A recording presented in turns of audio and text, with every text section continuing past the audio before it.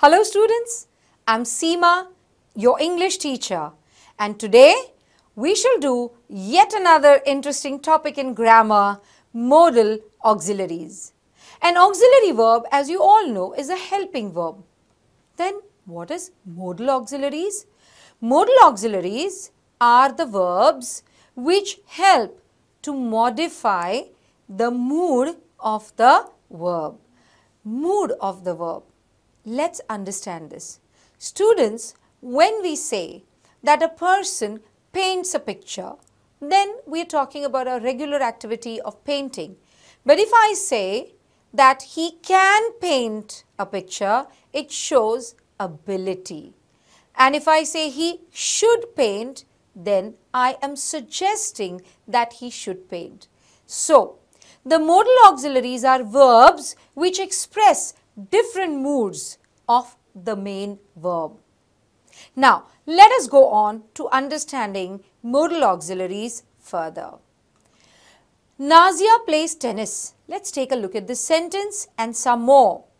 RK acts in movies. Rahul completes his homework. Nigel goes to church. Now look at these verbs: plays, acts, completes and goes.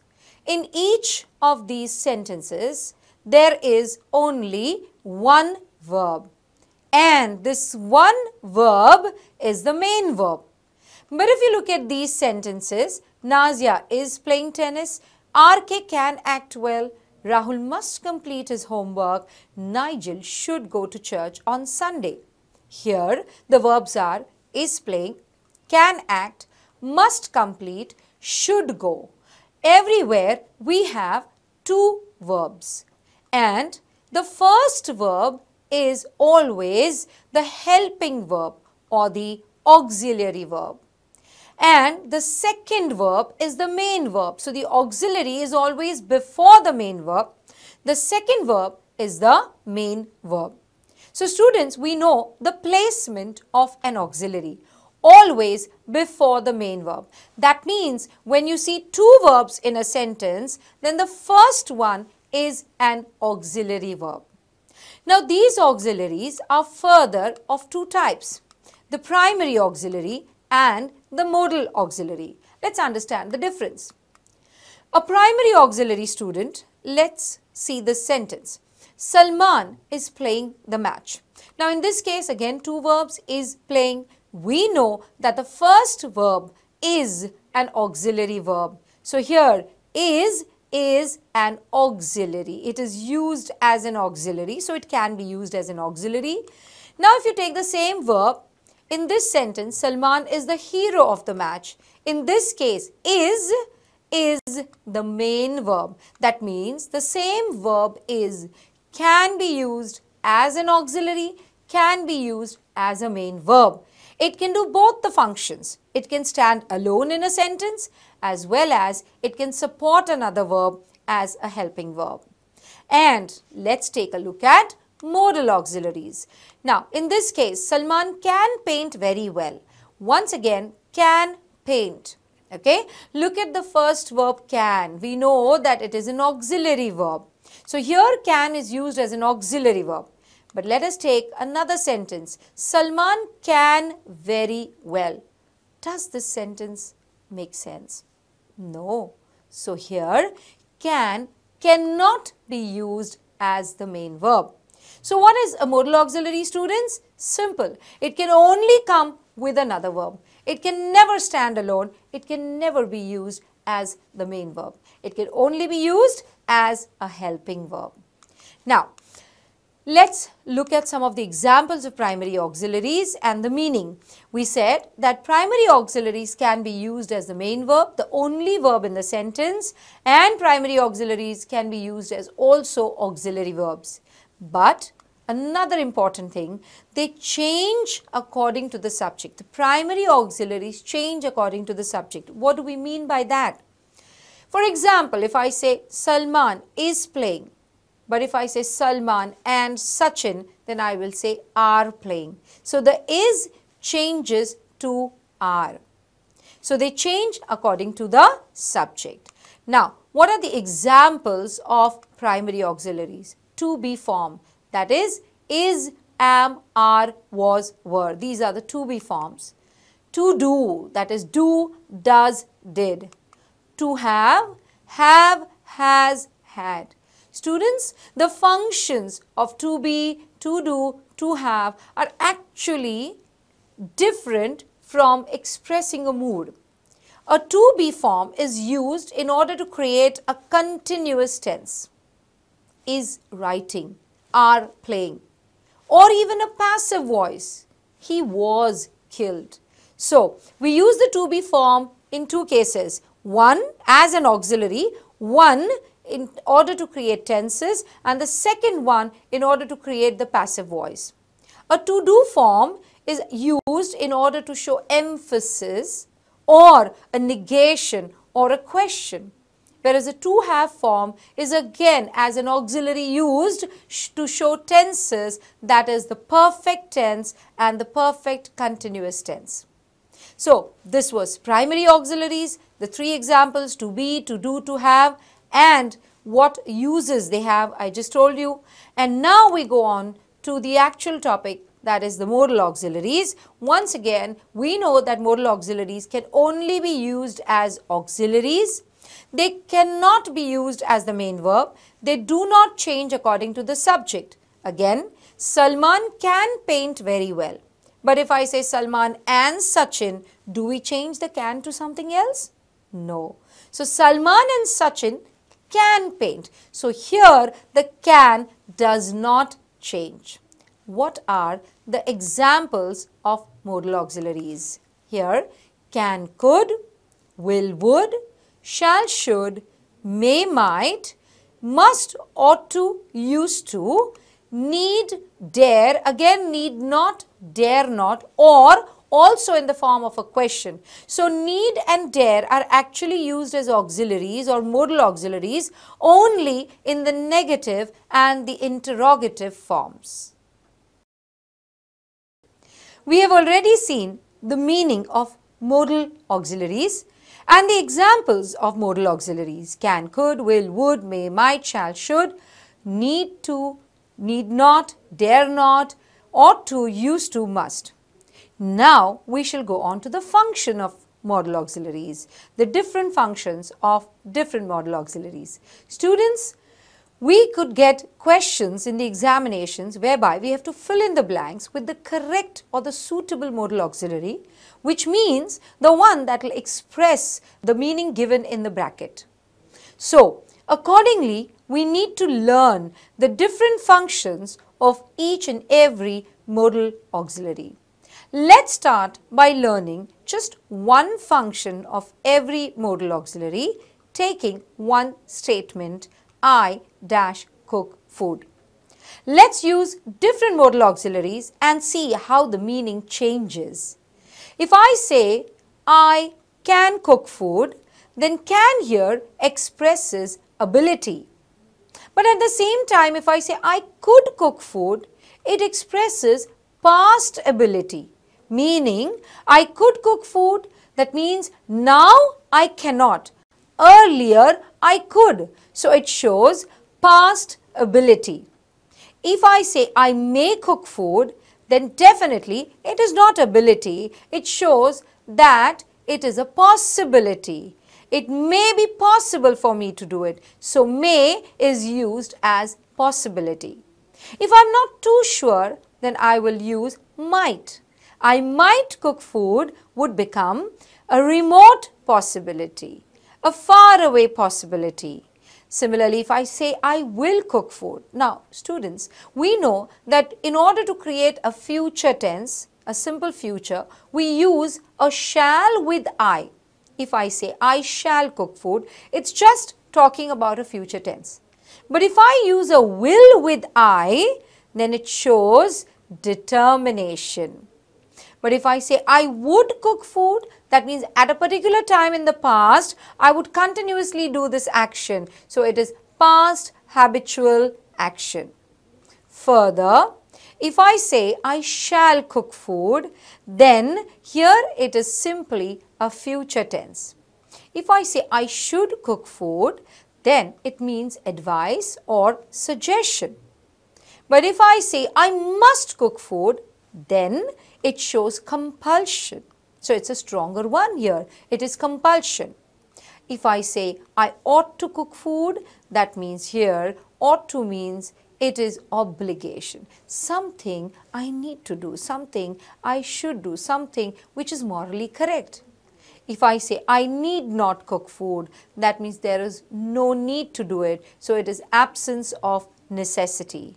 And if I say I dare not cook food, that means I will not have the courage to do so. So it is absence of courage. Students, what have we seen? The same statement, the same verb cook. But when we add these modal auxiliaries one by one, the meaning changes. This is exactly what we need to learn in modal auxiliaries. The meanings, the moods expressed by each and every modal auxiliary. Here we saw just one sentence and one function of every modal auxiliary.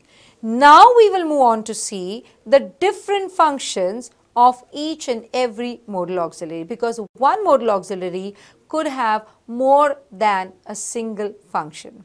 So let's start with the first one. Let's take the modal auxiliary can. Now look at this sentence. I can swim. Simple. It is ability. We've done that before. But if I say, can I borrow your car for a day? It doesn't talk about the ability. Here it is clearly permission. Now we move on to the next one. Could. Could you help me to carry this box? Does it say past ability? Remember students, we saw I could cook food was past ability there. But here if I say, could you help me to carry this box? It is a polite request. We could go to the SL World for a picnic. Now here it is a suggestion that we could go here. Next, I could drive a car when I was in college. We've done this. It shows past ability. Now I cannot, but I could when I was in college. Could I speak to the officer for a minute? Here it is a permission, because you want to speak to someone with whom you cannot speak without permission. So here it is permission. Students, can you see for can we had two functions, permission as well as ability. But if you look at could, there are so many functions: polite request, suggestion, past ability, permission. So just the word could will not be able to tell you the function. You have to read the whole sentence and understand what exactly is the meaning of the word over there, or the function of the auxiliary. So you have to be able to identify the function of the auxiliary by reading the sentence and understanding it. But you must know that these are the possible functions for this auxiliary. So there's a learning here, students. You have to learn the list of the modal auxiliaries as well as the functions of different modal auxiliaries. So next one here, during the monsoon, the sea could be a dangerous place. So one more, see, we have another one, possibility. So here could stands for possibility. Now let's go on to may.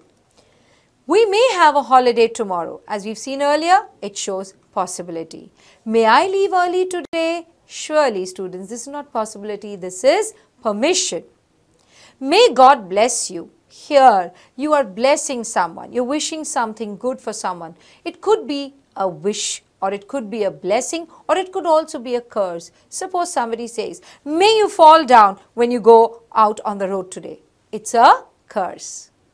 May I help you lay the table? Surely this is offering help. So see students, may also has so many different functions. Might. Now here, he said that he might go for the seminar. Now in this case students, he said that clearly indicates it is reported speech. It is indirect speech. That means if you remember your rules of direct and indirect, we have learnt there that the modal auxiliaries will change when you change from direct to indirect. So surely here the might is changed from may. So it has been changed from may. He said that he might go. The original sentence would be he said, comma, then open inverted commas, and it would be I may go for the seminar. The same thing when you change it into indirect speech, it becomes he said that he might go for the seminar. So it is the past tense of may. But if you say here it is indirect speech, I might go to London next week, surely this is a remote possibility, something that is a little far away, you're not very sure of. Next one, will. Here too, quite a lot of functions. He will go to the market tomorrow. Simple future tense. We are talking here only about the future. But if I say, will you help me with my homework? Then it is a polite request. Students, we've already seen polite request even with could. I will not listen to what he says. Now here, this shows determination. Students, I told you that normally for a future tense with I and we use shall. But here, we are using will. So surely it shows something else besides just a simple future tense. So it is determination or willingness. Next, we have would. He would go to the gym every evening, which is something that he used to do in the past. So here, we have a past habitual action. Would you lend me something? Now here you are making a request. One more for polite request. So could, would and will. 3 auxiliaries, 1 function, polite request. So just like an auxiliary could have many functions, one function could be expressed by many auxiliaries. Otto would probably shake my hand. Students, here it is possibility. She told him that she would like to become his letter daughter. Now in this case, the would is nothing but a past tense of will because it is an indirect speech, and I have already explained to you that when we change from direct to indirect, we change also the modal auxiliary. Now next one, shall. They shall be punished for their wrongdoing. Students, once again, if you remember, I said shall is used with the first person, I and we, in order to express the future. But in this case, we are using it with the third person. So here it has a different function, that is a threat. You shall not go to the gym every evening. Prohibition, stopping someone from doing something. Shall we go for a picnic this weekend? Now this is a suggestion. So shall, students, has 3 functions here: threat, prohibition, suggestion. Once again, 1 word, 1 auxiliary, 3 functions. So we need to learn, we need to know the different functions of each and every auxiliary. Should. You should help the poor. Now in this case, students, suppose we don't help the poor. It's not that we would be punished by someone. It's just our moral responsibility, something that we should feel we must do. So it is called as an obligation or a moral obligation. And here you should help the poor. Therefore, the word should or this modal auxiliary should expresses obligation. But if you look at the same word in this sentence, you should practice regularly. Surely this is suggestion. It is not obligation. Next one, must. We must respect all religions. Though, students, this does sound a little stronger. In this case also it is still obligation because respecting religion or respecting someone is not legally binding on us. Okay, so here it is an obligation, something that we know, we feel we should do. She must have forgotten the keys. Now in this case, students, here it is as if you are guessing something. This must have happened. So it is a conjecture or a guess. You must reach the office in time. Now students, here this is not an obligation, this is compulsion. So whenever you have to use a modal auxiliary, always for compulsion you should stick to must. But for obligation, you can use should or you can use the other one that we are going to do a little later, ought to. But when it comes to guess or compulsion, surely it's only must. Ought to. We ought to look after our old parents. Again, something that we should do. We ought to do. We must do, but it is obligation. It is not a compulsion. They ought to win the game today. Now here, students, it is not a moral obligation or an obligation. It is based on certain things that have happened, certain situations. You can state something. For example, there's a match going on and you know that the opposite team, the opponents, are not very strong. The pitch, the weather is very suitable for the home team and the batsmen are strong, the team is strong. Then keeping in mind these conditions, you say that they ought to win the game today. That means it is probability. There is a probability. It is probable that this will happen based on certain situations and conditions. Next one, let's take used to. They used to play cricket every evening. Used to, something that they did in the past. Do you remember? There was one more we did, that is would. So here also, students, used to means past habitual action. There used to be a hotel at the corner of the street. There used to be, now it is not. So it is the existence of something in the past. So used to again has two functions, students, past habitual action and the existence of something in the past. Need, which shows necessity or absence of necessity. Students, we've already done earlier, need is only used as a modal auxiliary when we are going to ask a question or when we say something negative. So here, he need not pay the money. This is a negative statement. He need not pay the money right away. In this case, it shows again the absence of necessity, negation. Need he pay the money right away? It is interrogation or a question. So need can be used as a modal auxiliary in two cases, a negation or a question. And then we have dare, which means challenge or courage. How dare you touch my bag? How did you have the courage to touch my bag? And here if you say, you dare not contradict me, that means I challenge you to contradict me. Students, can you see here that in both the cases, one is a negation, the other one is a question. Okay, so again, dare is used as a modal auxiliary only when it is an interrogative sentence or a negative sentence. Students, we've seen the functions, the different functions of all the different auxiliaries. Let's move on to the exercise. Now here, fill in the blanks with the correct modal auxiliaries. You dash be punctual. Now, what do we want to show here? They will give you the instruction.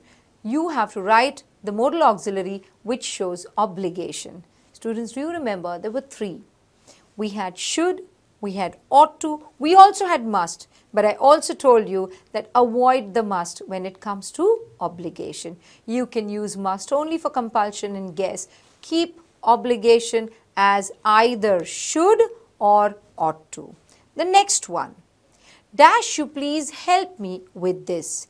Now this looks like a request because you want help. So you are asking for help, therefore it is a polite request that you have to actually express. You have to use a modal auxiliary expressing request. Remember students, we had three options, could, would, will. All three would be correct. Could you please help me with this?